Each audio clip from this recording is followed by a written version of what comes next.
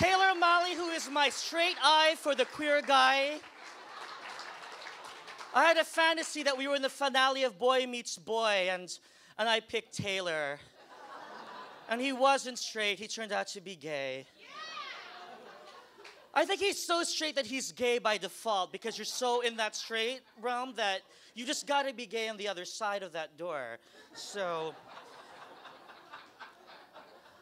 what you don't know about Taylor is that he's an incredible coach, a wonderful teacher, as well as being a phenomenal poet and performer, and he inspired the duet piece, and so I thank you for that. That's our little baby together.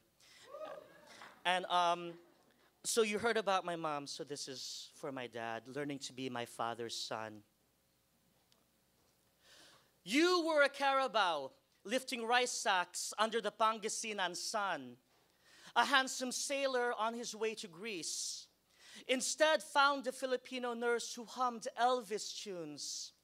She thought America would be a Technicolor beach, but she arrived during the coldest Baltimore winter, surprised by foods like pizza. You bought a house with a fireplace. It was romantic, Mom said.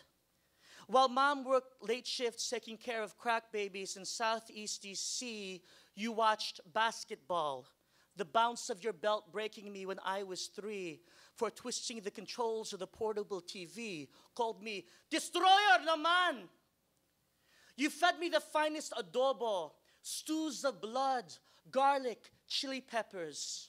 When driving me to piano lessons, you said, "Oh, you could never eat a piano."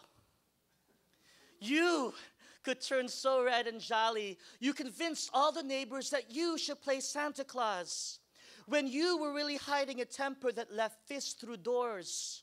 The house you bought is boarded up with too many holes to be sold. Your belongings strung outside like a yard sale for the damned.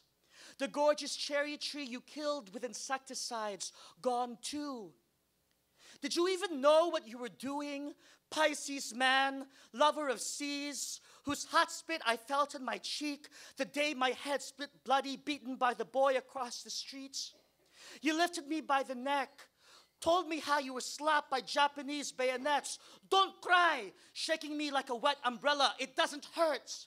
You told me how you shoved your pain and hurled it like a tooth. I want to know if you ever saw me, Dad. You hiding behind a hammock and sunglasses. Saw the boy whom you made rub your back for a nickel.